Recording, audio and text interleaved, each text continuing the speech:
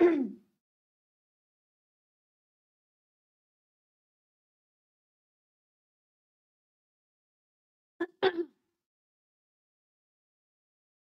everyone, this is Dr. Sangeeta Chaudhary once again. I welcome everybody to this live session. This is going to be my fourth live session where I'm going to talk about two more important topics from cardiovascular. So basically today I'm going to talk about heart failure and then I'm going to talk about acute rheumatic fever. So let's begin with heart failure. We all have heard the terminology heart failure. Heart failure can be chronic or it can be acute. Heart failure, it can be chronic or it can be acute heart failure. For acute heart failure, there is something known as ADHF. ADHF stands for acute decompensated heart failure. This is a life-threatening emergency. We really need to know how to manage a patient with heart failure, especially when a patient comes with acute decompensated of heart failures. So let's begin with the definition of heart failure. What is heart failure actually? Just to begin with, previously heart failure was known as CHF, stands for congestive heart failure. Congestive heart failure. But these days, the term congestive heart failure has been obsolete because many of the patients do not have any congestive symptoms. So if there is no congestive symptom, no point of calling it as congestive heart failure. So now it is known as only heart failure. What is heart failure? As per the AHA and ACCF guideline, that is American College of Cardiology Foundation and American Heart Association. AHA stands for American Heart Association. Whenever actually we talk about cardiovascular diseases, hypertension and all, we tend to follow the guideline of American Heart Association or American College of Cardiology Foundation. So what is it? What is heart failure? Heart failure is basically a complex syndrome. It is a syndrome. What happens? There is structural or functional impairment of the ventricular filling or else ejection. Ventricle gets filled up during diastole. If there is any abnormality in ventricular filling or ventricular ejection, it happens during ventricular systole. That means when ventricle ejects the blood into the aorta. Okay. So there should be structural or functional impairment of ventricular filling or ejection, which leads to the symptoms of dyspnea and fatigue and signs of heart failure like peripheral pedal edema and pulmonary rales. Rales also known as crepitation. So there will be fine crepitation and edema, which are the main sign of heart failure. So for the definition, complex syndrome happens due to structural or functional impairment of ventricular filling or ejection of blood from the ventricle, which ultimately leads to the cardinal symptoms of heart failure, that is dyspnea and fatigue, and cardinal signs of heart failure, that is pedal edema, bilateral peripheral pedal edema, and pulmonary crepitation or pulmonary rales. To talk about the epidemiology, it is said that almost 5 millions of Americans, they do have congestive heart failure. If I talk about the global scenario, more than 26 million people are suffering from heart failure. Okay? Blacks, they do have an increased risk of heart failure. Okay? And the prevalence is greater in male in comparison to female in the age group of 40 to 70 years. But above 75 years, there is no sex predilection. That means it is as common as male in female. Okay. This is about the epidemiology of heart failure. One more thing I wanted to mention, that almost 12% of the population, they do have heart failure. Okay, if they belong to the age group of more than 80 years. The population are of more than 80 years of age. Among them, almost 12% of them, they tend to have heart failure. Coming to a very important thing, that is types and physiology of heart failures. What are the types of heart failure? Previously, heart failure was subdivided into two types, that is systolic and diastolic heart failure. Systolic and diastolic heart failure. But these days, this terminology again, it is not being used. Rather than these days, the terminologies or the types are heart failure with reduced ejection fraction. R for reduced. Reduced. R for reduced ejection fraction. Okay? When the ejection fraction of the left ventricle is 40 or below 40%, then it is known as heart failure with reduced ejection. And there is heart failure with preserved ejection fraction.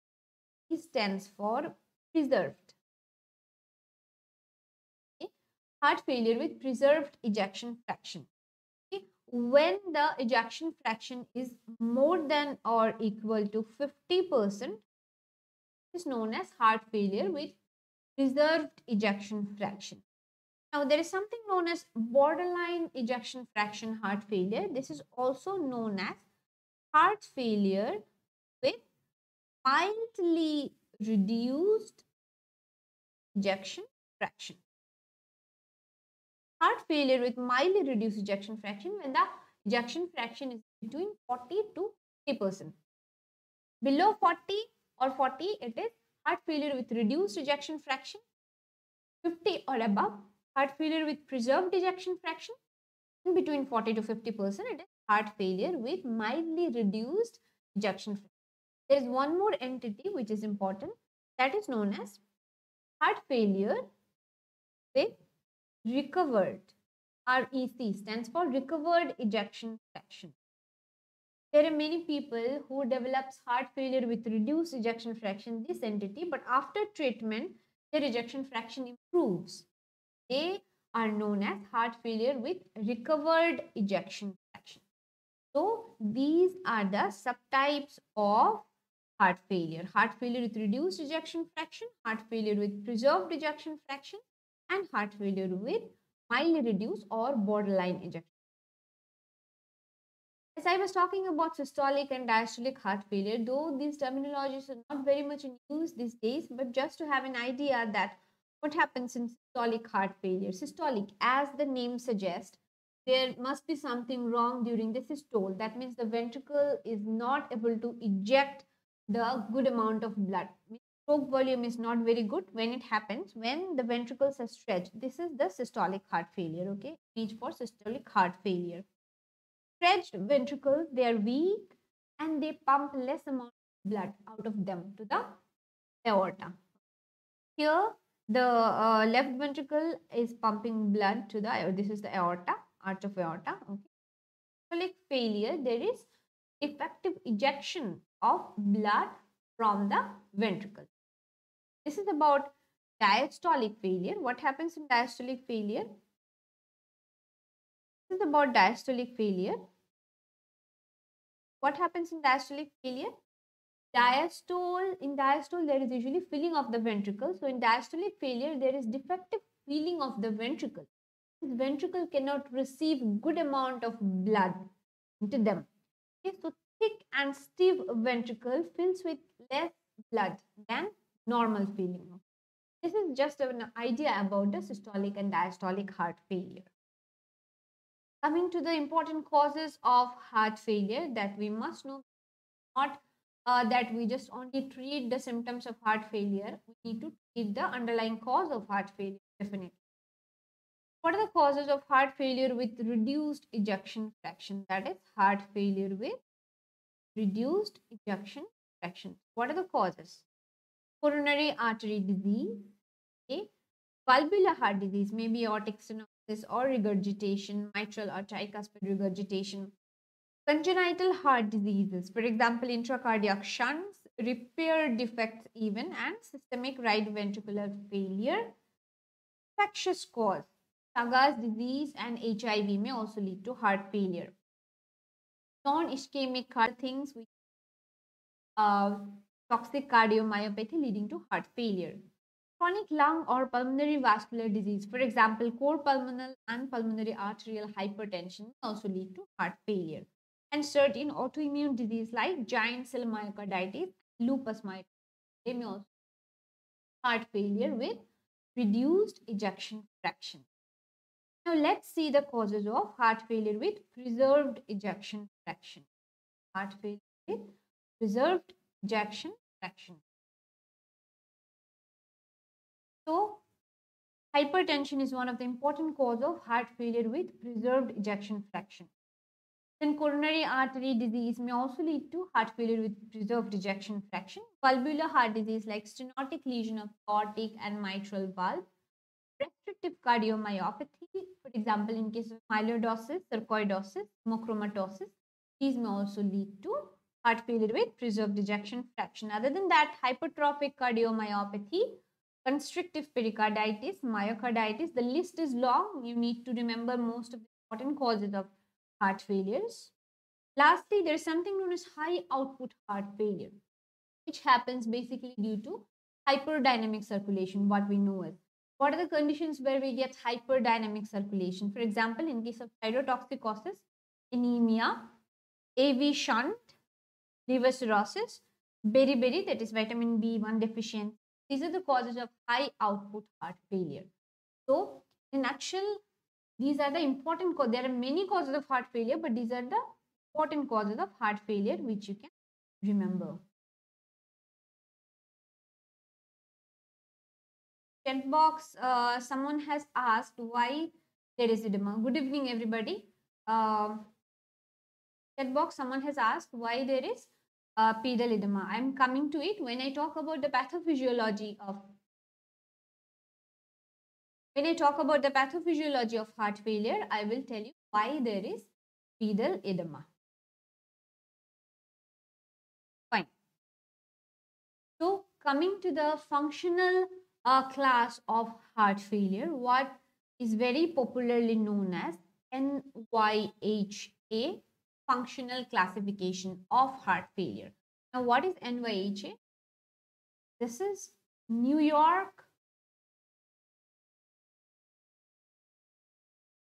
New York Heart Association functional classification.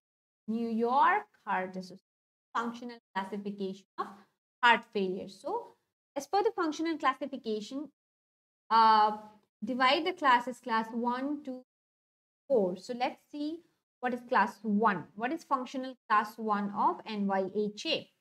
In functional class 1, there is no limitation of activity. There is no limitation of patient's activity. Ordinary physical activity does not cause fatigue, dyspnea, chest pain, or palpitation. These are all anginal equivalents. Angina, fatigue, dyspnea, palpitation. So ordinary physical activity, patient can do very well. There is no symptoms, no limitation of activity. Class 2, what happens? As someone progresses from class 1 to class 4, the severity increases.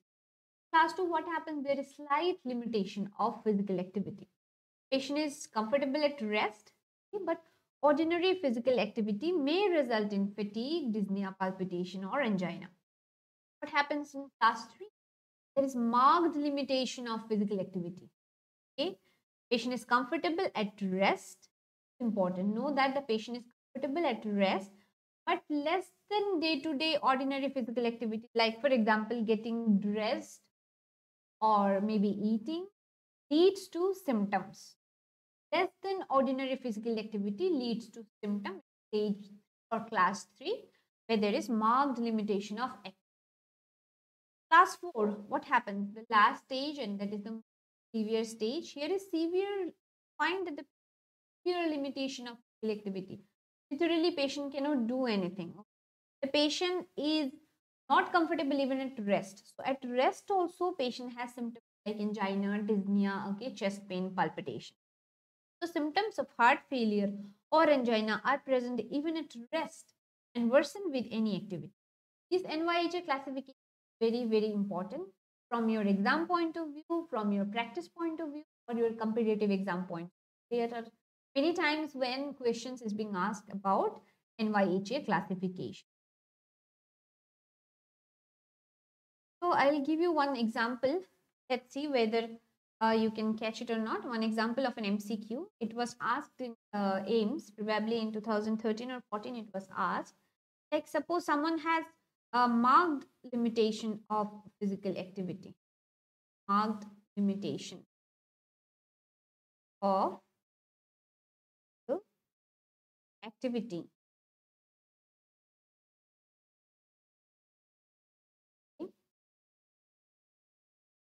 For any amount of activity causes dyspnea or angina palpitation. What will be the grade of NYHA? Just now I have described. Is it 1, is it 2, is it 3, or is it 4? Mark limitation of physical activity. Is it grade 1, 3, or 4? This question was literally asked in AIMS exam. Let's see what answer you give. Please give the answer. Write down the answer in the chat box if you're following. Now, coming to the AHA or American Heart Association staging of heart failure. American College of Cardiology or American Heart Association staging of heart failure. There are again 4 stages of heart failure. Stage A, they are at high risk. Patient is at high risk of heart failure, but there is no symptoms of heart failure and there is no structural heart disease. Without structural heart disease or symptoms of heart failure, but the patient is at high risk of developing heart failure. Stage B, structural heart disease but without signs or symptoms of heart failure. In this stage, they do have structural heart disease. There is no heart failure. In stage C, they do have symptoms of heart failure. They have structural heart disease plus symptoms of heart failure. D, there is refractory heart failure requiring specialized intervention. A, B, C, D. A, high risk of heart failure, structural heart disease. Stage B, there is structural heart disease but no sign and symptoms. Stage C, there is structural heart disease as well as there is symptoms, sign and symptoms of heart failure. Stage D, there is refractory heart failure recognized in. Now, just going back to the live chat, some people has answered as stage 3, some has answered as stage 4. The previous question I am referring Sanyashi Pandit and Mansoora Mosi, you have said it is stage 3. Yes, it is stage 3 because there is marked limitation of physical activity. I have already shown in the previous slide. Let's see again. If there is marked limitation of physical activity, results in stage 3. It means patient is in stage 3 of NYHA. And if I would have mentioned that uh, patient is uncomfortable even at rest, if I should have mentioned the word at rest, then it should be class 4. Thank you for following the class. I hope you'll be benefited really if you follow the classes. Coming to the risk factors of heart failure. So, hypertension is being considered as the commonest risk factor of heart failure.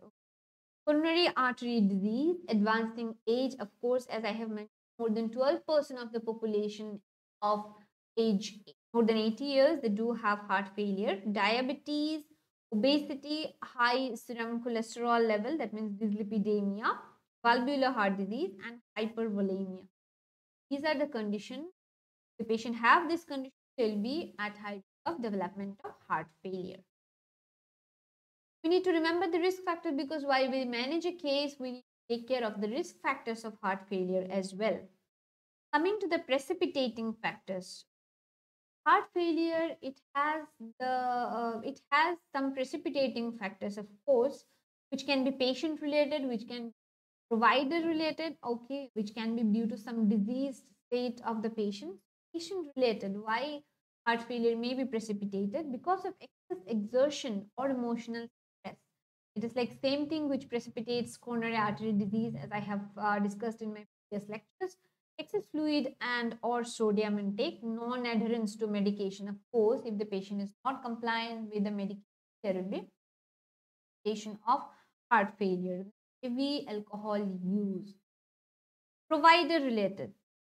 If provider gives certain medications causes salt and water retention, definitely there'll be precipitation heart failure. So for example, NSAIDs, calcium channel blockers, they are negative inotropic agents. Okay, so prescribed use of medications with negative inotropic properties may lead to precipitation of heart failure. And inadequate use of diuretics, these are provider related. Use of drugs, for example, NSAIDs, which causes salt and water retention. Use of drugs which have inotropic functions like calcium channel blockers, and inadequate or injudicious use of diuretics. Heart failure related, if there is uncontrolled hypertension, myocardial ischemia, arrhythmias, pulmonary embolism, these may lead to precipitation of heart failure. Other systemic diseases, for example, any infections, then liver cirrhosis, then hypothyroidism, untreated sleep apnea, anemia, these may also lead to precipitation of heart failure. They are certain precipitating factors for heart failure. Coming to the pathophysiology of heart failure, this is very, very important and it is very interesting. Well, what happens when the heart fails? When the heart fails, there will be no unloading of the baroreceptors. Heart fails, cannot pump properly, stroke volume also reduces. So there will be unloading of the baroreceptors which are there in the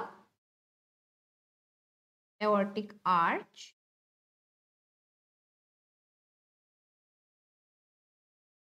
In the aortic arch, the coronary sinus, and in the left ventricle wall. Okay. So there will be unloading of the baroreceptors from the aortic arch, coronary sinus, left ventricle, which will result in decreased parasympathetic function. Once there is decreased parasympathetic function, there will be reduction in inhibitory signals in the brain. So once there is reduction in the inhibitory signal in the brain from the vasomotor center, there will be increased sympathetic activity. And also there will be increased release of vasopressin from the brain.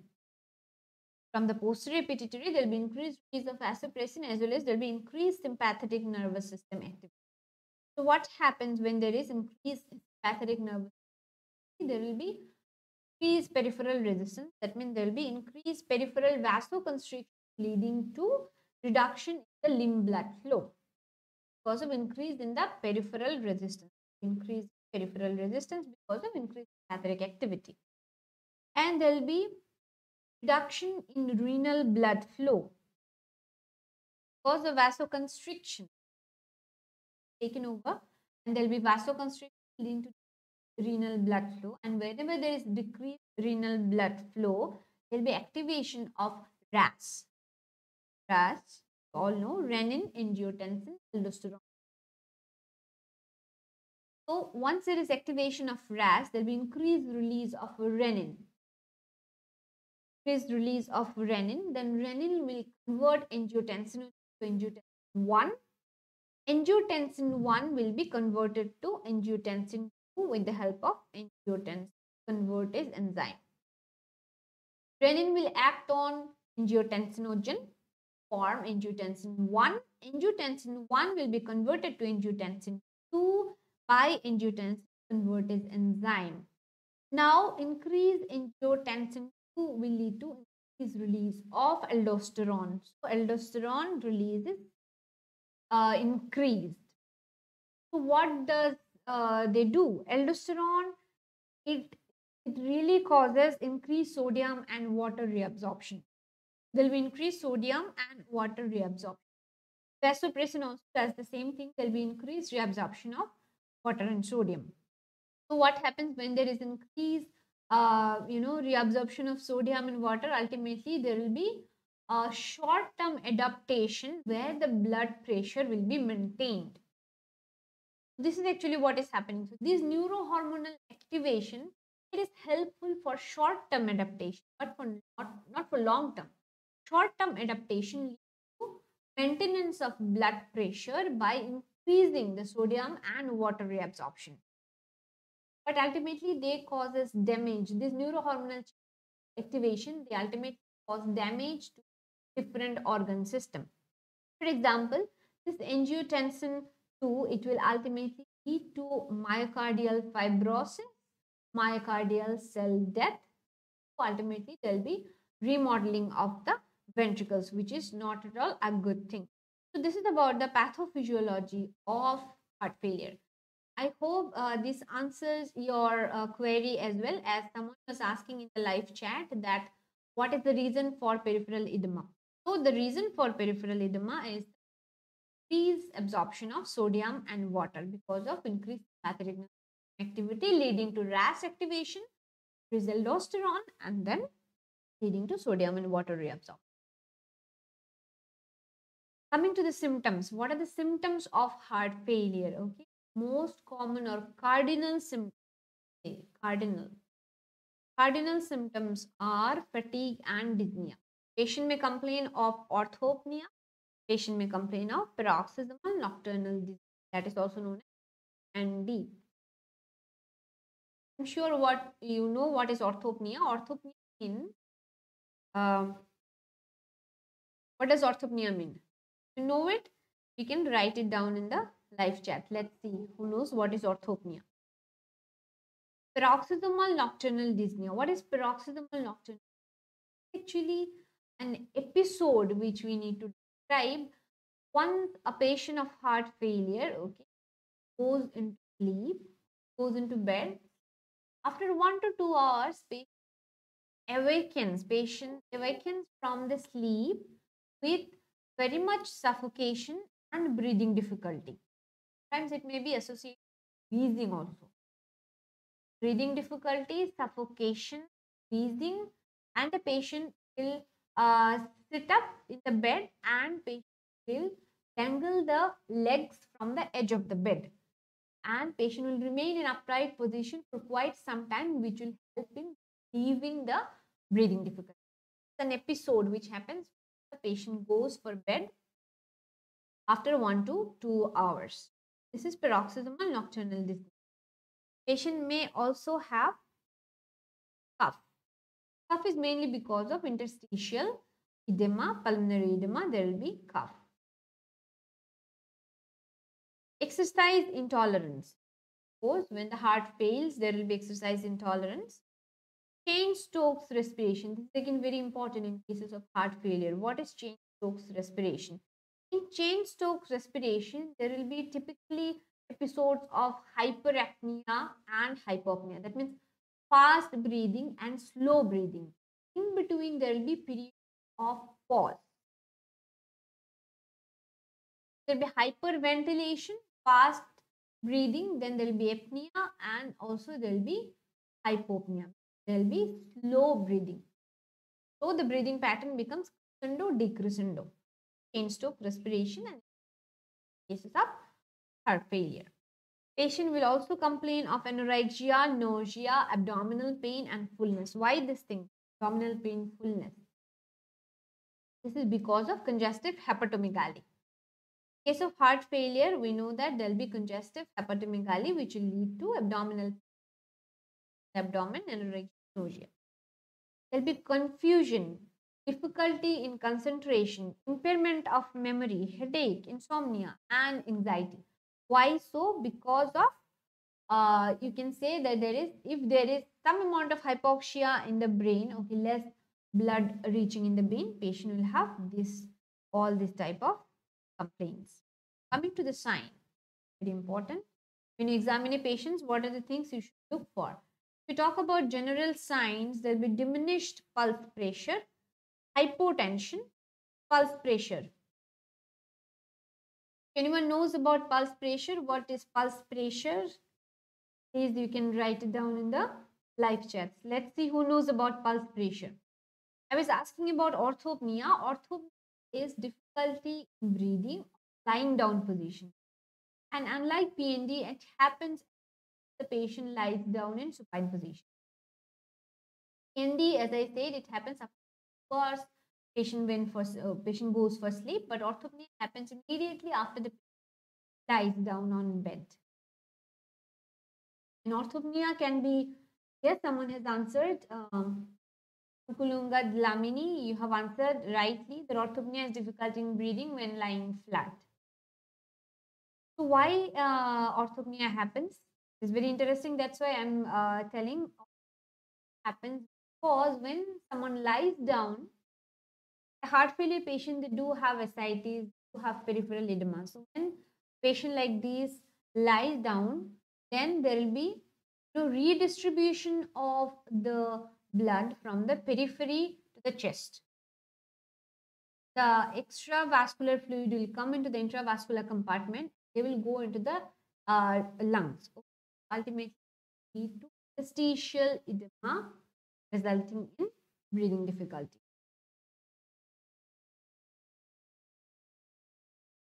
So if you know about pulse pressure, write it down.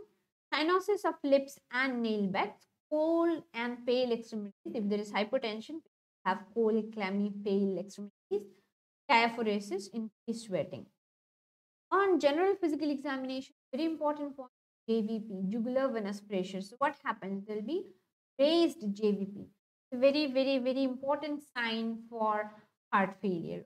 And it is very important from the monitoring point of view. So when we treat a patient, we really look at the JVP, whether it is coming down or not. Well, then JVP should come down. There will be positive hepatojugular reflux. I'm sure these things we taught in your class. What is positive hepatojugular reflux? Once the JVP is raised, if you press over the abdomen, what will happen? A normal states, if you press over the abdomen, JVP will raise, but it will sustain, it will come down. But in pathological situations, when you press over the abdomen, may it be in the periumbilical region, may it be in the right hypochondrium, does not matter. But when you press over the abdomen, there will be raised JVP and it will be sustained. The JVP will raise and it will almost sustain for more than 15 seconds. So this is about the positive hepatojugular reflux. Cardiac. On examination of cardiovascular system, what you will get? The apical impulse may be displaced. It depends on the cause of heart failure. Depending on the cause, the apical impulse may be displaced. If there is left ventricular hypertrophy, apical impulse will be displaced somewhere. If there is right ventricular hypertrophy, it will be displaced somewhere. So the cause is important. Left parasternal pulse, which is also known as heave, in a clinical topic. I will not go into detail, but heave will be present if there is right ventricular hypertrophy. You may get S3 and S4. Usually, we don't get S3 and S4. It is very difficult to get, but in cases of heart failure, you may get S3 and S4. Murmurs of mitral and tricuspid regurgitation. There is valvular disease, you will get murmur of the valvular disease. I was asking about pulse pressure a few minutes back. Someone rightly said pulse pressure is the difference between systolic and diastolic. So, the difference of SBP, systolic blood pressure, and diastolic blood pressure is the pulse pressure. So, cases of heart failure, the pulse pressure will go down. Because the systolic blood pressure will go down. If systolic blood pressure goes down, definitely the pulse pressure, right? So, what findings you'll get on examination of lungs? There will be rales, pulmonary rales. Again, one of the very, very important sign of heart failure. Basal rales. Clinically, we call it as bi-basal rale. That means on auscultation of the lungs bilaterally in the basal area, you will get fine crepitations. These are known as pulmonary rales in cases of heart failure. Expiratory wheezing, which is also known as cardiac asthma. This is usually because of interstitial edema or pulmonary edema. Patient may have wheezing, very much breathing difficulty of wheezing, cardiac asthma. There may be pleural effusion also in case of heart failure on examination of lungs. Pleural effusion, mind it, in case of heart failure, the pleural effusion is bilateral most of the time, okay? Almost all the time bilateral. So in right side, it is a little bit more than the left side. Remember that heart failure is one of the commonest cause of bilateral pleural. An examination of abdomen, what you will get? On examination of abdomen, you'll get ascites, you'll get congestive hepatomegaly, as I have already mentioned. Congestive splenomegaly, you may get jaundice. Okay, it's not on examination of abdomen, but come in general physical examination. Cardiac cachexia means the patient will lose weight. What is the definition of cardiac cachexia? If the patient is losing more than 5% of the edema body weight over a period of 12 months or less. More than 5% of weight loss, edema-free weight loss over a period of 12 months or less, associated with maybe anorexia, fatigue, decreased muscle strength, and some biochemical abnormality. About cardiac cachexia. Pedal edema, I have already said what is the cause of pedal edema and heart failure. So these are some interesting images where you can see there is bilateral pleural effusion. Bilateral pleural effusion in heart failure. How do we know there is pleural effusion? You cannot make out the which angles. You make out the postophrenic. So postophrenic angles you cannot make out. They are not very clear. So the patient is having bilateral pleural effusion. This is an example of raised JVP, as you can see. Okay, raised JVP. Pitting pedal edema. It will always be pitting. So pitting pedal edema, and this is an example of ascites. These all things you will heart failure if there is congestive symptoms. They're all congestive symptoms. Raised JVP, pedal edema, ascites, pleural effusion. Once you see a patient, you will definitely remember this thing. Coming to a very important topic, that is Framingham's criteria. What is Framingham's criteria? Many time you will hear about this criteria. This is actually very important from competitive exam point of view, because many times are asked based on this criteria. This criteria is actually derived from a study which is known as Framingham's heart study. 1971, from the data of the Framingham heart study, this criteria has been derived. So it is divided into major and minor criteria. So let's see what are the major criteria. Among the major criteria, there will be in the paroxysmal nocturnal dyspnea. I have mentioned what it is, how it happens. Orthopnea, I have mentioned. Elevated JVP, I have mentioned. Pulmonary rales, already mentioned. Third heart sound, cardiomegaly on chest X-ray, pulmonary edema on chest X-ray, diuresis more than 4.5 kg in 5 days. These are the major criteria. These things you need to remember it. If you read for twice or thrice, you will definitely remember the criteria. The major criteria: bilateral pedal edema, pitting pedal edema, nocturnal cough, dyspnea on ordinary exertion, hepatomegaly, pleural effusion, cardia more than 120 beats per minute, weight loss more than 4.5 kg in 5 days, last 5. So these are the minor criteria. When you're going to say that the patient has heart failure, if there is presence of two major criteria or else one major and two minor criteria, we will know that the patient has heart failure. About the Framingham's criteria of heart failure. Now, someone asks you a question like, which is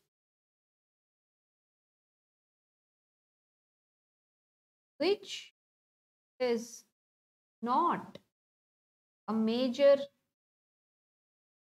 criteria for heart failure, which is not a major criteria of heart failure. Suppose the options given are: number 1, orthopnea; number 2, END; number 3, on exertion; and number 4, pulmonary rails. If you can make out the answer, then please write it down in the live chat. We'll follow the answers. Which is not a major criteria for heart failure? Orthopnea, ND, non-exertion, or pulmonary rate? Read the question carefully and then you can write down the answer in the live chat. Coming to the differential diagnosis, I was telling it is a medical emergency. Heart failure is a medical emergency. So any other acute conditions, heart or lung conditions, they form differential diagnosis for heart failure. For example, myocardial infarction. A patient presented with myocardial infarction, tension pneumothorax, aortic dissection, pulmonary embolism, asthma or COPD exacerbation, cardiac tamponade, ruptured viscus, and valvular abnormality like mitral aortic stenosis. This forms the differential diagnosis for heart failure. Coming to the diagnosis of heart failure, how do you diagnose? Already we have discussed about the signs and symptoms of heart failure, Framingham criteria from which you can clinically diagnose a patient of heart failure. Now, how do you support your diagnosis with the help of investigation? There are many investigations you can do to support your diagnosis. Do a chest X-ray, the findings. You can do an ECG, you can do an echocardiogram, you can do MRI for heart, cardiac MRI, you can do coronary angio to find out the cause, you can do pulmonary artery catheterization, or you can do nuclear imaging also. Let's see what are the findings here in case of chest X-ray. So in chest X-ray, there will be cardiomegaly. There may or may not be cardiomegaly, but again, it is a common finding. So here is the chest X-ray. You can see where the heart is cardiac silhouette. So there is cardiomegaly. Curly's line, A, Curly's line, or Curly's line B. I'm going to say in my next slide what is Curly's line. Pulmonary congestion. Pulmonary congestion forms of bat wings appearance or bat wings haziness. What is bat wings? Bat wings appearance means there will be prominence or the congestion of pulmonary vessels which spreads from the hilum to the periphery. Spread like bat's wing. Here we have an image where the patient has pulmonary edema, and if you can see there is haziness, bilateral haziness, and as if like it has spread from hilum to the periphery. So this is the bat wing appearance. So this is the haziness. It spread from hilum of the lung to the periphery like a bat's wing. So this is the bat wings appearance you get to see in cases of heart failure or pulmonary edema. Cephalization of veins. There will be congestion of the pulmonary veins in the upper zones. Okay, that is the cephalization of bilateral pleural effusion. I've already mentioned. Asks you the findings you get from X-ray in case of heart failure. These will be your answers. Cardiomegaly, Carly's A or B line. There will be bat's wing appearance. There will be cephalization of pulmonary vein, pleural effusion. These are the findings from chest X. Now, what is Curly's line? So, if you can notice this, there are two X-rays.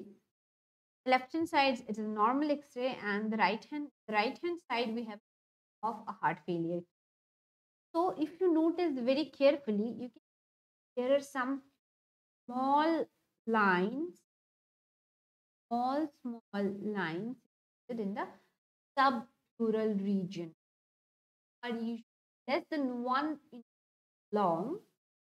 They run perpendicularly towards the pleura, usually seen in the subpleural region base. Subpleural region at the base, small straight lines, these are the lines, small straight lines which are perpendicular to the pleura, they are known as Curly's B line. And they are very important from the diagnostic point of view for heart failure. They usually signify the interstitial edema, and there is edema fluid in the lobus septal. Curly's B line. What is Curly's A line? Curly's A line, they are actually situated near the hilar region, and they are usually longer than the Curly's B line. So Curly's B line is very much, very much prominent, or they are easily seen in cases of heart failure. Curly's A line is not so common. Coming to the ECG, what are the findings from ECG you may get? From ECG, you may get some idea about the cause of heart failure. There may be left atrial enlargement, signs of arrhythmias, hypertrophy of left or right ventricle, and previous MI signs, for example, pathological Q waves in leads. These are the findings from ECG which will help you to identify what is the cause of heart failure if you correlate with your clinical findings. Echocardiography, as I have said, which is again a very, very important diagnostic tool to find out the causes of heart failure. We can find out the functional status of heart, like we can find out what is stroke volume, we can find out what is ejection fraction of the left ventricle, whether there is any diastolic dysfunction or systolic dysfunction. We can map the area of the heart, map the volume of left ventricle, right ventricle, left atria, right atria, and we really know if there is any valvular heart disease, if there is any wall motion abnormality, as I have mentioned, of myocardial infarction, you'll get wall motion abnormality. MRI. You can do an MRI also, which is a gold standard for assessing cardiac mass or volume. Okay. Next, you can do exercise testing. So exercise testing, this also I have mentioned in my class of coronary artery disease. You can do a treadmill test to assess the function of heart, and you can really assess the need for cardiac transplantation in cases of refractory heart failure. If a peak oxygen uptake is less than 14 ml per kg per minute, it is a poor prognosis sign. Coming to the biomarkers, again, very, very important diagnostic point of view or confirmation of diagnosis. There are various biomarkers for heart failure or not. For example, we have BNP, brain natriuretic peptide, and NT-proBNP, N-terminal pro brain natriuretic peptide. It is released from failing ventricles. So, if the BNP level is less than 100 picogram per deciliter or NT-proBNP less than 300, you know for sure that there is no heart failure. Then we need to find out other causes. But if BNP is more than 500 and NT-proBNP more than 1000, you can be sure in 80% of the cases that you are dealing with a case of heart failure. So it is very sensitive when it goes up, BNP more than 500, NT-proBNP more than 1000. The sensitivity is 80. When you are in doubt, you need to send these biomarkers to confirm your diagnosis of heart failure. Now, many times there has been questions has been asked on the cardiac biomarkers. We'll just give you an example. Let's see in the live chat what was the answer for the last question I asked. I was asking which is not a major criteria for heart failure. Someone died as dyspnea on very true. Dyspnea on exertion, a minor criteria for heart failure. Whereas orthopnea, pulmonary details, all are major criteria for heart failure. Okay, now I was talking about the biomarkers of heart failure, questions of on biomarkers of heart failure. For example, if you're asked which is not a cardiac biomarker, which is not a cardiac biomarker, option BNP, troponin, N-terminal pro-BNP, okay. Let's see if you can answer. It is quite easy. If you know the answer, please write it down in the live chat. So what is not a cardiac, which is not a cardiac biomarker? Is it BNP? Is it troponin and terminal proBNP or TEA? Others, as I said, you can do nuclear studies also like SPECT or PET. These are the studies you can do to find out the left ventricular function. Pulmonary artery catheterization you do to find out different chambers pressure, or ventricle pressure, pulmonary artery pressure, cardiac output. These things you can do from the pulmonary artery catheterization. Coronary angio, definitely you need to want to find out if there is any ischemic cause for heart failure or not, whether coronary stenosis or not. These things know from the coronary.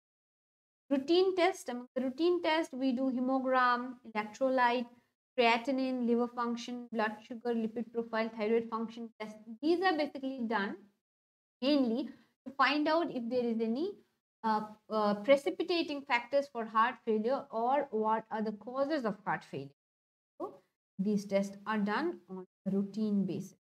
So this is the protocol for evaluation of a patient of heart failure. Patient presenting with cardinal sign and symptoms of heart failure, you take a good history, do a physical examination, then you do a chest x-ray, echo and other lab study. Echo will determine the cause. From echo you get the findings, and for determination of cause you can depend on cardiac MRI, CT or PET scan, coronary angio, or you can screen for other diseases which may have led to cardiac failure. For risk stratification, you can do NYHA classification clinically, as I have said, then stress testing, then cardiac biomarkers, ambulatory rhythm monitor, family history, hemodynamics. These are important for risk stratification. This is how you evaluate patient when you encounter a patient of heart failure. Coming to the most important part or the last part, you can goals of treatment. What are the goals when we treat a patient of heart failure? To improve symptoms and quality of life, to decrease likelihood of disease progression, of course, to reduce the risk of death and need for hospital. These are our aims.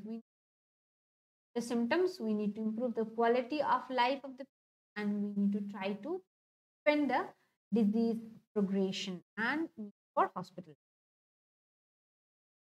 Coming to the management, first let's talk about the non-pharmacological intervention. What are the non-pharmacological interventions we're going to advise to a patient with heart failure? Very importantly, diet. What type of diet you should be advising? Advise for a low salt, low fat, rich in fruits and vegetables, and high fiber containing diet. Water intake should be limited to 1.5 liters. They are already volume overloaded. They are already in a volume overloaded state, so we want to restrict the water intake to 1.5 liters. Smoking cessation, limit alcohol consumption, very important.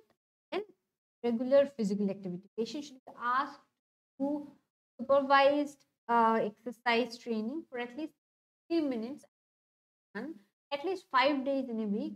Better if patient can do 7 days in a week. This is about the non-pharmacological diet. You take activity and you try to modify certain risk factors, like try to stop smoking and by limit alcohol consumption. Now coming to the treatment, okay, specific treatment for heart failure with preserved ejection. Uh, there is something known as general measures. Okay, this is general what you do, and these are specific measures what you do. In general, you need to relieve the patient of the symptoms. You reduce the congestive state with the help of diuretics, but don't give too much of diuretic, which will even reduce the preload. So judicious use of diuretics here to reduce the congestive state, control the blood pressure, maintain atrial contraction, prevent any kind of arrhythmia which will aggravate or precipitate heart failure, treat myocardial ischemia, which may be the single important factor or single important cause for heart failure, sleep apnea, and do lifestyle modifications. I have already talked about lifestyle modifications. In general, you use diuretic to reduce the congestive state, judicious use of diuretic. Then you control the risk factors to try to manage the comorbidity, try to treat the causes of heart failure. We talk about a specific treatment of heart failure with preserved ejection fraction. In specific treatment, we have AC inhibitors and angiotensin receptor blockers, ARBs. AC inhibitors and ARBs, they are important from prevention point of view. Aldosterone antagonists, they are usually beneficial. What aldosterone antagonists we have? We have spironolactone, we have apeironone. Digoxin, not effective, but it may reduce hospitalization. Digoxin does not give any mortality benefit. So I will not go into the ineffective things. Beta blockers, not very much effective. Effective if there is arrhythmias. Now there are certain novel therapies. For example, ARNI. What is ARNI? ARNI stands for angiotensin blocker neprilysin inhibitor. Combination drug, it is found to be effective for heart failure, preserved ejection fraction. Just know the name ARNI, angiotensin blocker with neprilysin inhibitor. SGLT2 inhibitors. SGLT2 inhibitors, they're basic, they are developed as an anti-diabetic agent, but they are found to be very much used in heart failure cases as well. These are the novel therapies. So, what drugs are effective? If you are asked for aldosterone antagonist, effective. RNA, effective. SGLT2 inhibitors, effective. Others are not very effective as a specific, but if there are complications, you can use. For example, if there are arrhythmias, you need to use beta blockers. If the chronotropic function is not good, you can use digoxin, like that, right? These are the treatments of heart failure for with preserved ejection. Important drugs I have talked about. Drugs for heart failure with reduced ejection fraction. What are the drugs we can use? So ACE inhibitors. ACE inhibitors we can use like lisinopril, enalapril, captopril, tranquilipril, ARB, tension receptor blocker, losartan, valsartan, candicertan, aldosterone antagonist, apeironone, spironolactone, beta blockers like metoprolol, carvedilol, bisoprolol, vasodilators, arteriovenous dilator, hydralazine, isosorbide dinitrate comes in a combination, fixed dose combination. It can be used. And as I was saying, angiotensin receptor neprilysin inhibitor, ARNI. Sacubitril and valsartan. Valsartan is an ARB, angiotensin receptor inhibitor or blocker. Sacubitril is neprilysin. So, this fixed dose combination, that is ARNI, can be used in case of both heart failure with reduced ejection fraction and preserved ejection. So, ACE inhibitor, ARBs, aldosterone antagonist, beta blockers, vasodilators, and ARNI. These are the of drugs used for patients with heart failure with reduced ejection fraction. Going back to the last questions which I have asked about the cardiac biomarkers, which is not a cardiac biomarker. Someone has three. No, it is not three because in the previous slide only I have mentioned proBNP is a very important cardiac biomarker. If it is more than 1000, then you know heart failure. Answer should be 4, that is CA. As the name only says, carcinoembryogenic lesion. It is a marker for cancers. It is a tumor marker. Case of CA colon, CA rectum, CA lung, CA liver, this carcinoembryogenic is positive. Whereas BNP, troponin, proBNP, all are cardiac biomarkers. The answer should be 4. Someone has answered as 4.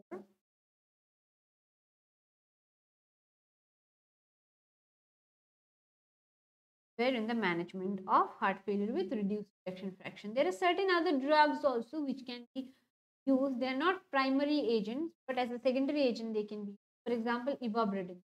Ivabradine, it helps in reduction of heart rate. If the heart rate is more than 70 after the adequate of beta blockers. and the left ventricular ejection fraction should be 35 or less. We use ivabradine if LVEF, that is left ventricular ejection fraction less than 35 and heart rate more than 70 even after adequate beta blockade, or if there is contraindication to beta blockade, we use ivabradine, helps in reduction in heart rate. 2.5 to 5 milligram orally twice daily. I have talked about this drug when I have talked about angina. May use this drug in angina also, and now in cases of heart failure. At the very beginning, I was telling acute decompensated heart failure, ADH. There are different presentations of acute decompensated heart failure. Someone may present with digestive symptoms like breathing difficulty, fatigue. Then on examination, you get pedal edema, raised JVP, hepatomegaly.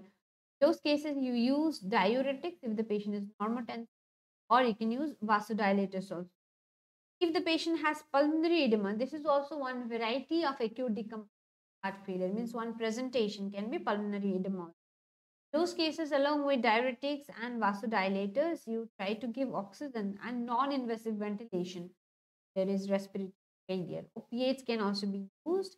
If the patient comes in a low output state, acute decompensated heart failure with reduced cardiac output, okay, which may lead to hypotension and cardiogenic shock, those cases definitely you need to use inotropes to raise the blood pressure.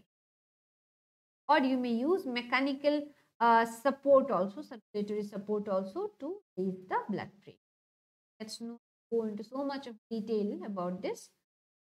So what inotropes we use if the patient comes with cardiogenic shock, we use dobutamine, milrinone, levosimendan, and omecamtiv mecarbil. Names are quite, like tongue twister. Omecamtiv mecarbil. These are the drugs used as inotropes. Patient has cardiogenic shock. What vasodilators we use? Nitroglycerin, nesritide, nitroprusside, relaxin, and ularitide. These are the vasodilators we use in case of acute decompensated heart failure. In the diuretics, we use loop diuretics, torsemide, and bumetanide. These are the drugs we use in cases of acute decompensated heart failure, depending on the patient's presentation. Now, let me ask you one question.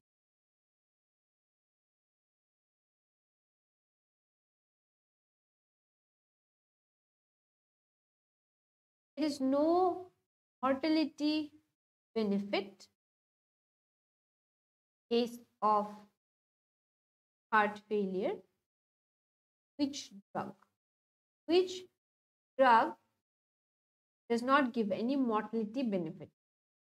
Number one, the blocker. Number two, AC inhibitors.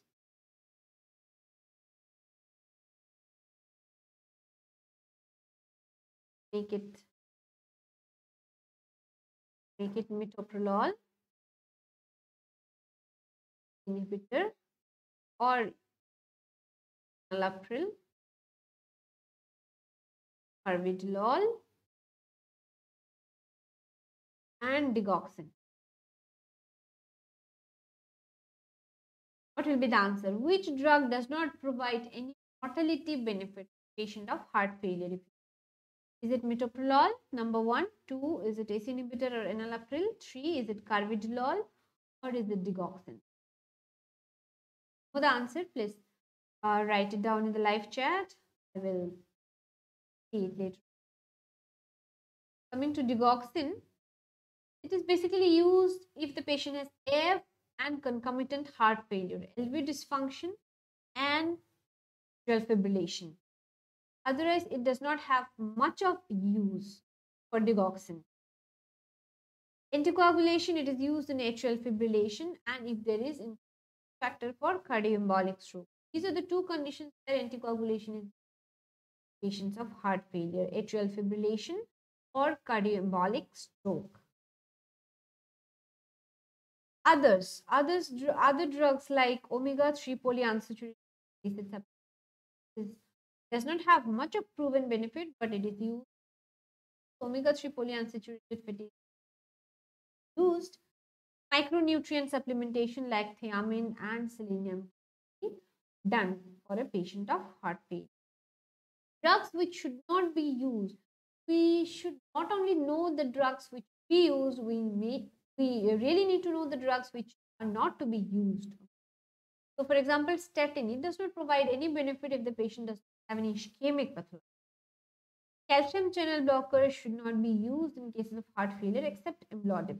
For example, diltiazem and verapamil, they are not to be used because they directly suppress the myocardium. So already failing heart will be more suppressed by calcium channel blockers like diltiazem and verapamil. NSAID is not to be used. As I have said, it causes this retention of salt and water. Isolidine for example, pioglitazone, they are diabetic agents. But again, they are not to be used in patients of heart failure because thiazolidine also causes sodium and water reabsorption, precipitation of heart failure. Most of the antiarrhythmic drugs again should not be used, and hormonal therapy also. So these are the drugs are not to be used in of heart failure. With these drugs also. Management of comorbidities, definitely you need to manage the comorbidities as well along with the management of heart failure. Otherwise, there will be always precipitation of heart failure. So the last slide, coming to the surgery and other procedures. Not improving with the medications as I have mentioned now, then you call it as refractory heart failure. What we do in case of refractory heart failure? Coronary artery bypass graft can be done. Depending on the cause, we need to use the devices or we need to do surgery. If there is coronary artery disease, bypass graft may be done, angioplasty may be done, intra-aortic balloon pump or intra-aortic balloon counter pulsation, and valve replacement, valvular heart disease, heart failure, defibrillator implantation is known for arrhythmias, life-threatening arrhythmias like ventricular fibrillation, defibrillator implantation to be done. Cardiac transplantation probably remains the only definitive management of heart failure. You cannot revert back a failing heart. As the time progresses, there will be worsening of heart failure. So, you can do a heart transplantation that is the definitive management of a case of heart failure. There's something known as LVAD, left ventricular assist device. Just know the names, help you in just the names. Left ventricular assist device and CRT, known as cardiac resynchronization. These are the surgical management you do for a of heart failure. So this was all about heart failure I have discussed. Now going back to the last question asked, that which drug does not give any mortality benefit for a patient of heart failure? So the answer should be someone has answered. Yes, someone has answered. Oh, very well done. Suchit has answered as digoxin. Very good. It is digoxin only. Digoxin does not give mortality benefit for heart failure. Reduce the rates of hospitalization, but it does not provide any more. Whereas the drugs like metoprolol, carvedilol, then enalapril, like ACE inhibitors, they do provide mortality benefit. Only indication for digoxin, like as I said, heart failure with atrial fibrillation.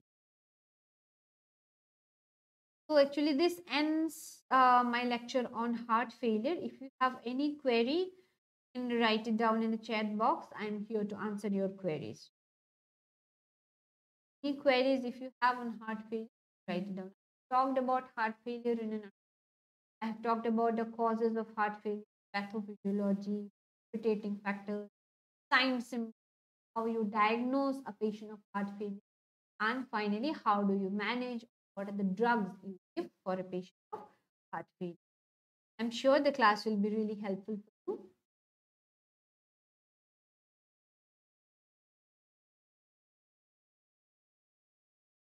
So you can write it down in the chat box or the live chat, the questions. If you have any questions, write it down. Next topic which I'm going to discuss is acute rheumatic. Also a very important topic, acute rheumatic fever. Very important as well as very interesting topic. Okay, acute rheumatic fever. What is it? Basically, this acute rheumatic fever, it comes under cardiovascular disease also, as well as comes under connective tissue disease as well. So it is a multi-system disease. It's not only a disease of cardiovascular system, multi-system disease. And what happens? This disease, there is actually autoimmune reaction to infection caused by group A streptococcus. There will be upper respiratory tract infection with group A streptococcus, and there will be an autoimmune reaction to these infections, which ultimately due to rheumatic. So let's see the what is the epidemiology of acute rheumatic fever. Basically, it is a disease of children. The commonest affected age group is 5 to 14.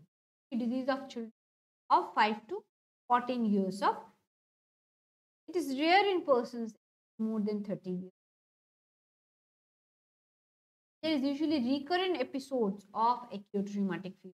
It is common in adolescents and young adults. The recurrent episodes are much common in young adults and adolescents. Prevalence of heart disease, it peaks between 25 to 40 years. What is rheumatic heart disease?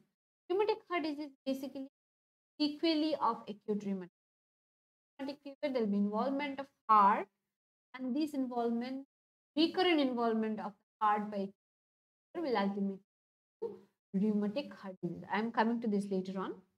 So the prevalence of RHD is it peaks in between 25 to 40 years.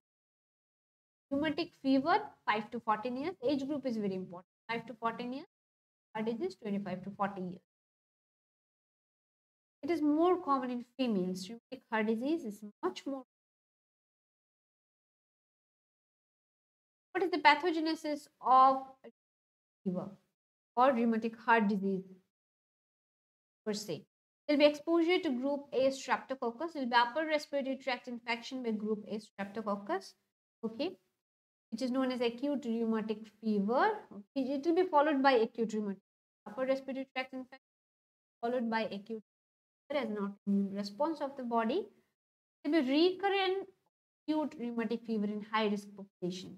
Who are at high risk, they'll have recurrent acute rheumatic fever, and the recurrent acute rheumatic fever or involvement of the heart will ultimately lead to rheumatic heart disease. And this rheumatic heart disease may progress to heart failure, or it may stroke or endocarditis. And the ultimate result is patient may require a surgery, or the patient will become disable, or it may be death. Actually the pathogenetic pathway, or else we say this is actually the natural history of the disease. Every disease has a natural how it starts, how it progresses.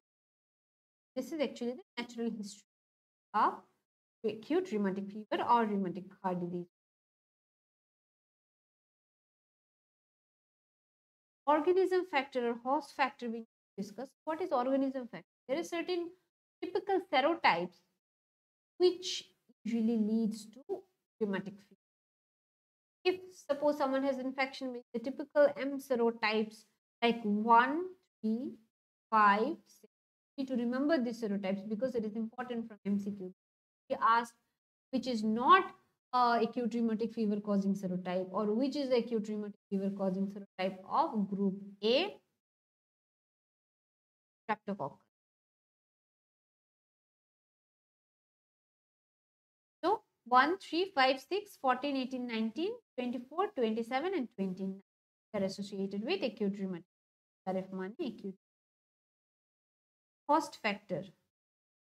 For host HLA class 2 alleles, they are they are associated with increased susceptibility of acute rheumatic fever like HLA-DR7 and HLA-DR4.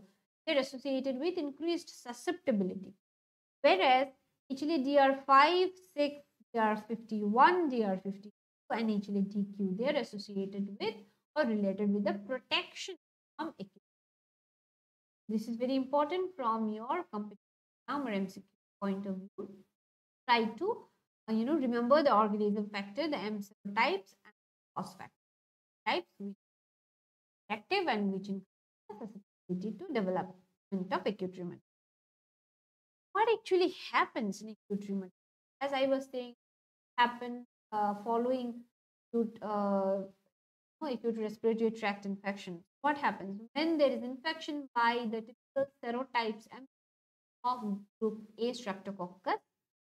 There will be some antigenic cross reaction, immune response targeted the streptococcal antigen, and it also recognizes the human tissue.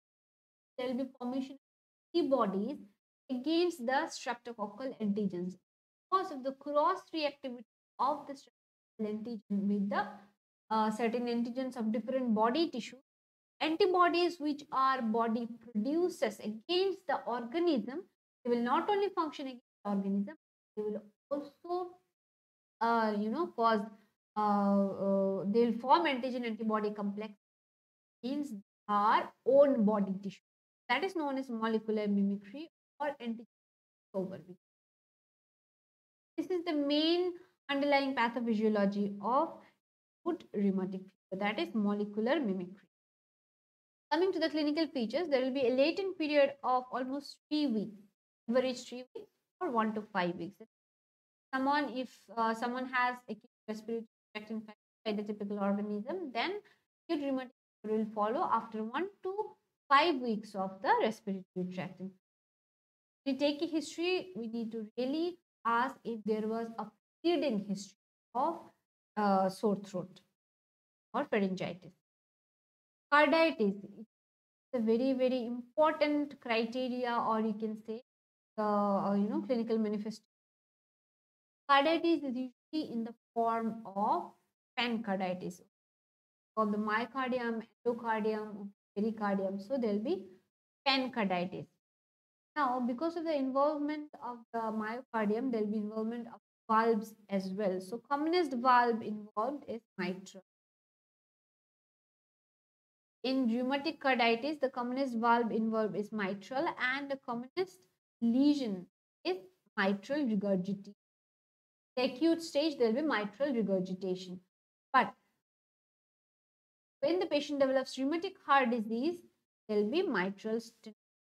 Acute state of the disease, acute rheumatic fever, there will be mitral regurgitation. And in case of rheumatic heart disease, after having recurrent infection, there will be rheumatic heart disease and have mitral stenosis, the commonest lesion with rheumatic heart disease. The isolated involvement of mitral valve is common. Sometimes mitral valve is involved along with aortic valve. But the involvement of tricuspid and pulmonary valves are very rare with rheumatic carditis. Sometimes there may be involvement of the conductive tissue as well. If there is involvement of the conductive, then there will be PR prolongation. This is a sign of first degree AV block or first degree heart block. It's about carditis. Now coming to polyarthritis. Polyarthritis means there will be involvement of one joint. Usually the large joints are involved. Large joints like the knee,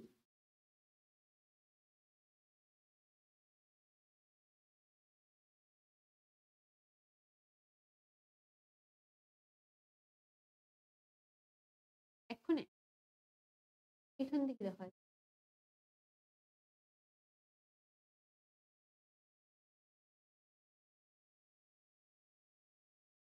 এখানে হ্যাঁ, এখানে তো দেখাচ্ছে।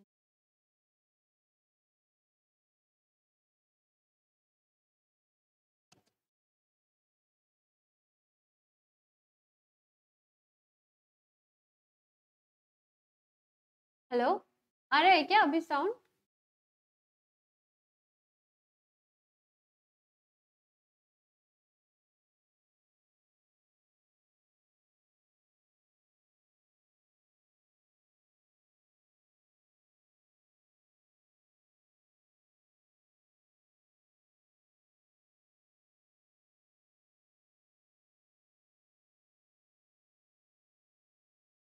So there will be polyarthritis, which is typically known as migratory polyarthritis. Migratory. What do you mean by migratory? Migratory means there will be involvement of one joint which will be followed by involvement of other joint over a period of hours. Means the pain will not remain localized in a single joint. There will be pain and sequential involvement of other joints also. Suppose the pain happens in the right knee, after a few hours it will be in the left ankle, like that. Okay? Migratory or fleeting joint pain, and usually larger joints are involved. For example, knee, ankle, hip, elbow. These are the main joints involved of polyarthritis and acute rheumatic fever. Chorea. Chorea, it is also known as Sydenham's. Sydenham's chorea. Sydenham's chorea. It usually involves the upper limb and the head. And it will involve the tongue also. There will be something known as darting movement of the tongue. Chorea is something which usually comes late. It comes after 6 months of presentation also, when all the other things disappears, the patient on chorea. Usually very much common in females. So when a female patient presents with the typical Sydenham's chorea, we can really diagnose of rheumatic fever. Erythema marginatum. What is erythema marginatum? Erythema marginatum is a dermatological manifestation. There will be pink macules. There will be pink macules over the trunk, usually over the trunk, never on face. It does not appear in the face. Usually trunk and limbs it may appear. It's like pink macule and there will be central clearing. It will be cleared. It will be a pink macule. There will be a serpiginous snake-like tortuous border. Erythema marginatum. Subcutaneous nodule. There will be presence of painless nodule. Okay, painless nodule, and they are usually of the size of 0.5 to 2 centimeter. They underlie the just beneath the skin over the bony prominence. You need to examine the bony prominences where you will find small mobile painless nodules. They are subcutaneous nodules. They are usually typically found over the hand, elbow, occiput, near the vertebrae. So these are the areas, bony areas you need to look for. Find the subcutaneous nodule. Fever is also important area or important. These are the important clinical manifestation of acute rheumatism.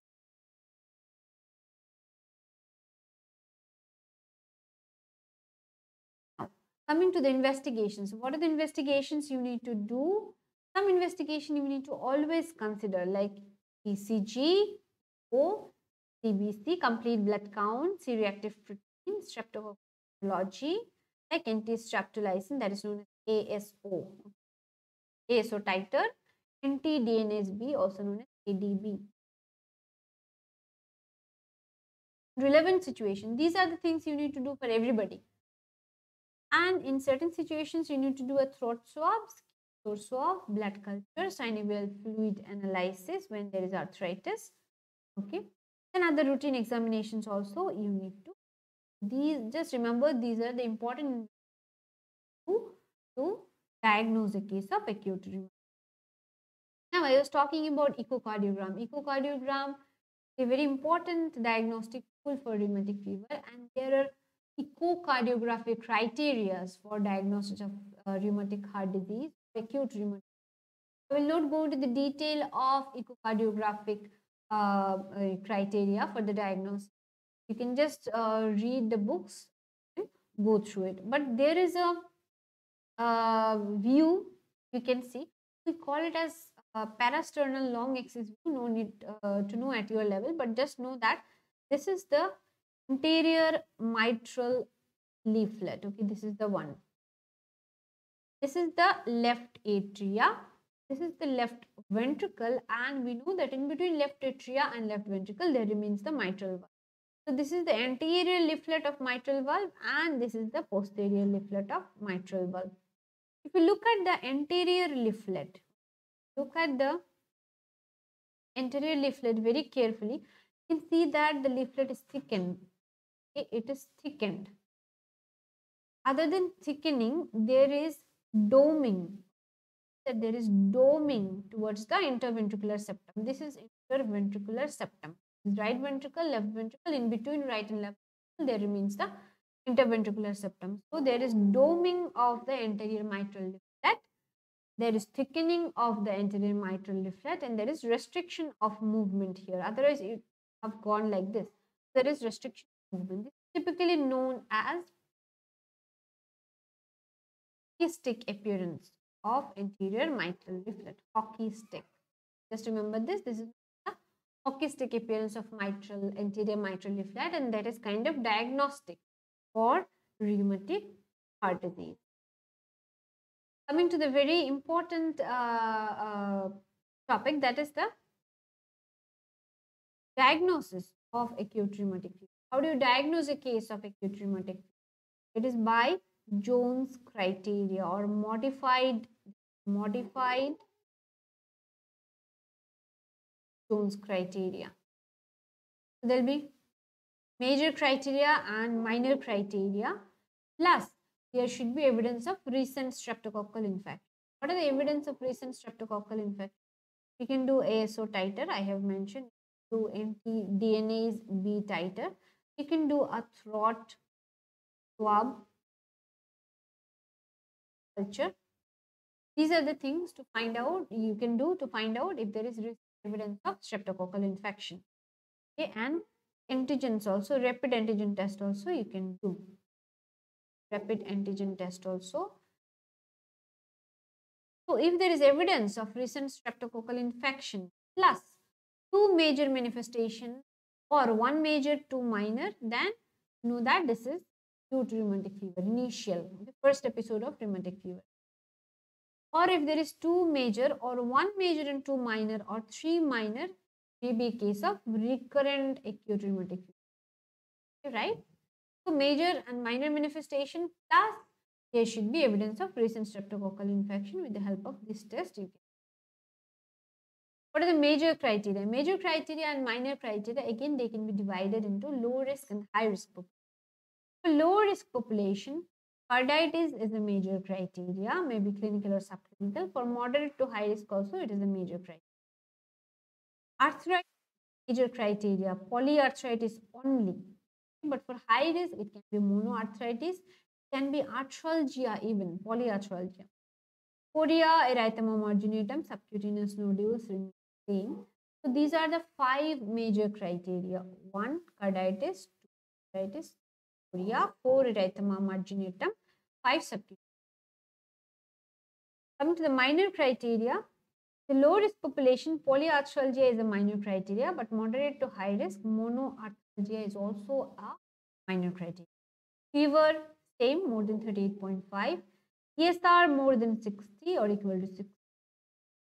CRP more than equal to 3. For moderate to high risk, ESR even 30 or more is also considered as a minor criteria. Other than that, prolonged PR interval is again a minor criteria for both the groups.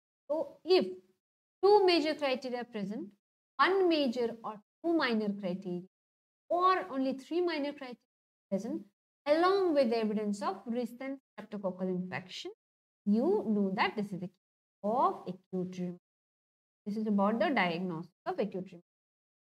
Coming to the last part, that is the treatment, the most important part. How do you treat a case of acute rheumatic fever? This is treatment, and then I'm going to come to the prophylaxis, prevention. Penicillin is the drug of choice for treatment of acute rheumatic fever. You can use orally or you can use intramuscular. Orally, you can use penicillin, oxymethylpenicillin, 500 milligrams twice daily. Or if it is a child weighing less than 27 kg, then you half the dose, that milligram twice daily. Or you can give a single intramuscular dose of benzathine penicillin, 1.2 million unit, okay, usually. Or if the weight of the child is less than 27, then you give half of the dose, that is 6 lakhs. Amoxicillin is the second choice if someone has allergy to penicillin. aspirin, then amoxicillin can be used 50 milligram per kg. You can use for it for 10 days. For others, like for symptomatic relief, you use salicylates and NSAIDs. Aspirin is a drug of choice for arthritis and arthralgia fever. Just to mention that if you're suspecting it to be a case of rheumatic fever, patient has arthritis and patient is responding to aspirin, then you need to revise your diagnosis. It is kind of a dictum that if a patient of rheumatic arthritis is there, he or she will definitely respond. No response, then you think otherwise. The dose of aspirin is 50 to 60 milligram per kg, maximum up to 100 milligram per kg can also be given per day. Then you reduce the dose after 2 weeks. Okay, you reduce to 50 to 60 milligram per day for a further 2 to 4. If aspirin is not tolerated or the patient has allergy to aspirin, then you can use naproxen as an alternative. If the patient has congestive heart failure, patient develops heart failure because of rheumatic fever, then you need to use steroid. Though it is controversial, but you may need to use steroid, and definitely we need to manage the case of heart failure. Taken a class on heart failure, so you can go through it. You see how to manage a case. For treatment of acute rheumatic fever, you give antibiotics targeted against the streptococcus, penicillin, remoxicillin. Then you give symptomatic relief of arthritis fever by using aspirin or naproxen, and then you need to manage the heart failure, steroid like glucocorticoid and heart failure per se. Other than that, rest is very important. The patient will be in pain because of arthritis and all, so rest is important, but you need to mobilize the patient, or ambulation is to be done as soon as it is possible and as tolerated. How to manage chorea? Chorea is kind of very difficult to manage. Carbamazepine or soda valproate, sodium valproate is preferred over haloperidol. Sometimes you may need to give prednisolone of 0.5. Chorea, you use carbamazepine or sodium valproate. Sometimes you may need to give prednisolone. There has been questions the management of chorea also in CQ. Sometimes you may need to use IVIG also if the chorea is, IVIG stands for intravenous immunoglobulin. So intravenous immunoglobulin you use if the chorea is refractory to all other treatments. Lastly, follow up. How do you follow up a patient? Inflammatory markers should be monitored every 1 to 2 weeks. That is CR, PSR. These to be monitored until they have normalized. An echo should be performed after 1 month and you see what is the status. Lastly, prevention.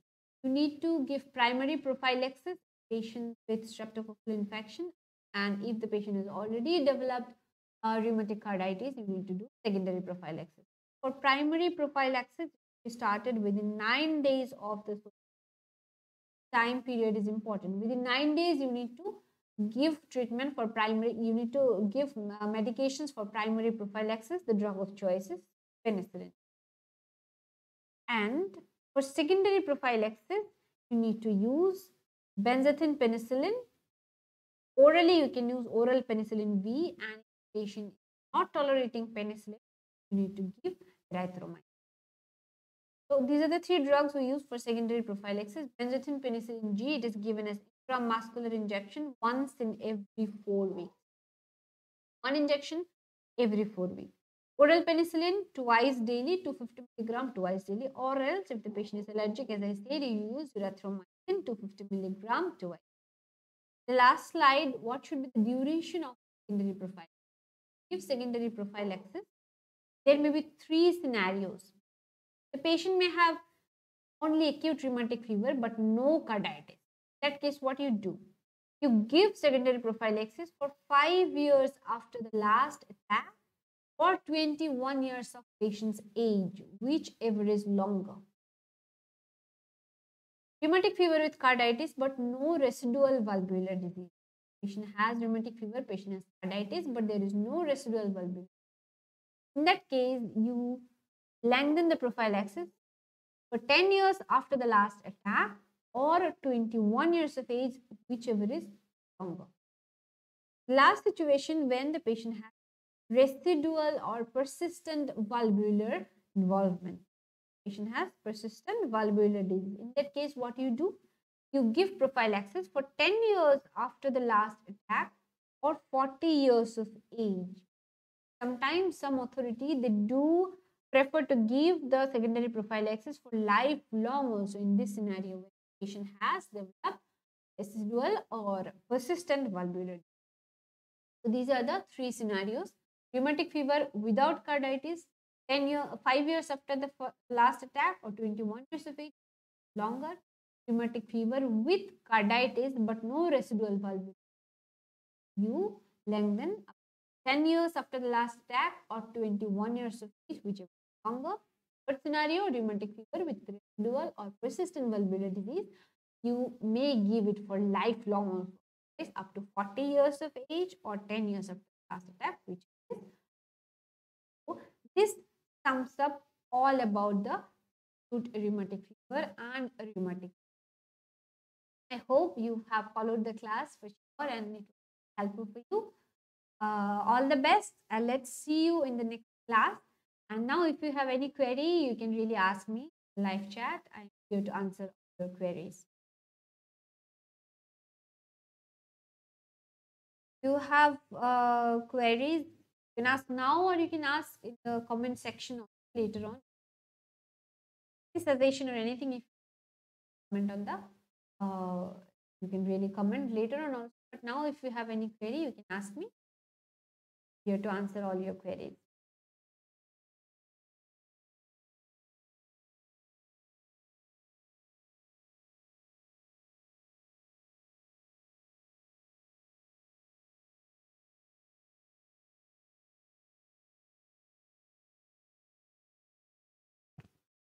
So if there is no more query, then we shall stop here.